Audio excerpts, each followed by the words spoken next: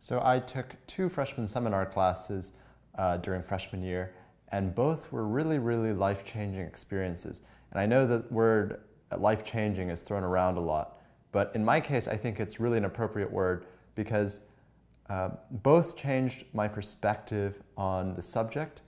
For example, one of the classes that I took was on Moby Dick. And I had read Moby Dick in high school, but I'd never really seen Moby Dick in the way that the professor saw Moby Dick, in the way that people who are enjoying literature see Moby Dick. I'm not a literature guy, I'm a science guy. And so it was just really amazing. We were reading the chapter on Nantucket while we were on a ferry that was going into Nantucket. And I just remember that experience vividly in my mind.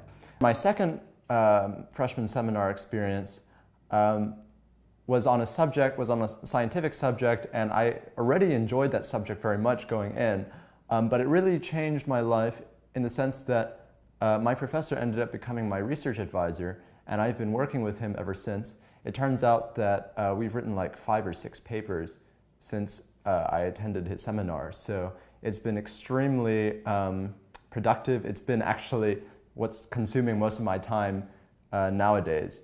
That wouldn't have happened if it weren't for me attending that seminar. So I'm extremely grateful to the freshman seminar program for providing me with these opportunities.